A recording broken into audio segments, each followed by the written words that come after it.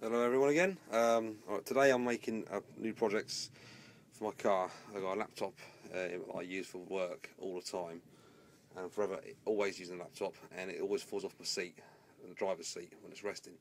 So I'm going to make a laptop stand that goes in the car. I bought some bits and pieces today from a DIY store, general pipe fittings, etc. I'll say what we're using later on. Caps as well. I'll show what they're for later on, and also length of pipe as well. All this comes to about 12 quid roughly. Laptop stands for cars generally cost about 130 pounds roughly. You can get cheaper ones that hang on steering wheels, but they're no good to me. I want it different to that. Anyway, okay, the first part I'm going to make is the part that attaches to the base of the laptop stand, well, the top of the laptop stand, shall I say. I've got two push fit 90-degree knuckle bends, 32mm holes for the 32mm pipe I'm going to use, and I've got a 92.5-degree T push fit pipe fitting, which will go down towards the base. These will come off. The base sits on top of these two pieces here, and that goes down to the base part at the bottom of the car. Okay, I just sawn up a first piece of pipe to join these two together. I'm going to do another one the same side to match, and then fit it all together when it's finished. Okay, I've cut my piece of pipe. Now ready to join. First one go in here.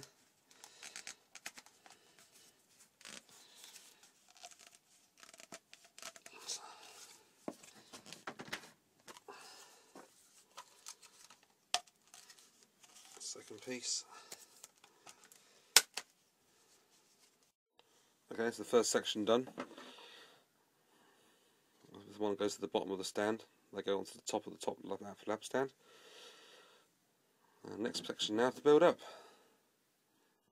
Okay, I've now built the base of the laptop stand. Don't forget to measure the footwell of the car to make sure that it will fit in there. I've made mine roughly about 14 inches square, and make sure when you are cutting your pipes, make sure you know what the length of the knuckles are, so you don't make it too big. So if you're measuring 14 inches, make sure that you incorporate the size of the knuckles as well to make the pipe slightly shorter than that. Okay.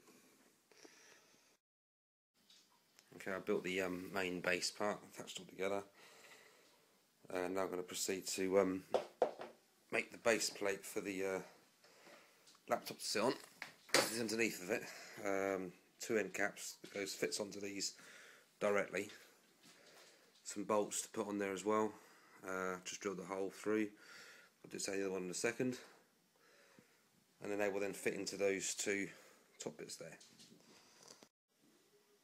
Okay, I'm going to use a countersink now to sink these bolts into the top of the surface, because they're too deep, otherwise they'll be stopping the laptop from sitting nice and flat on the surface. So drill those holes for those two now.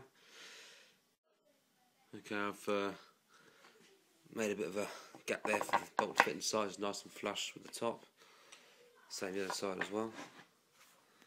That will fit nice and flush and flat, enough for the laptop to fit on top of anyway. Now to put the bolts through. Okay, I got the two caps fitted, bolted on, nice and flush. Now to put it onto the actual stand.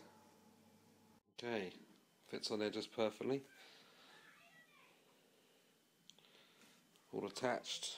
Now what I've got to do is do the base with some weights, keep it in place in the car, and give it a try. Okay, the laptop's in place. Brackets to keep it from sliding off. I'll do one afterwards as well, as the rubber feet weren't sufficient enough to keep it in place. Supporting bar. Yep, that works okay. I'll give it a test run. It does actually work alright. Doesn't fall over nothing.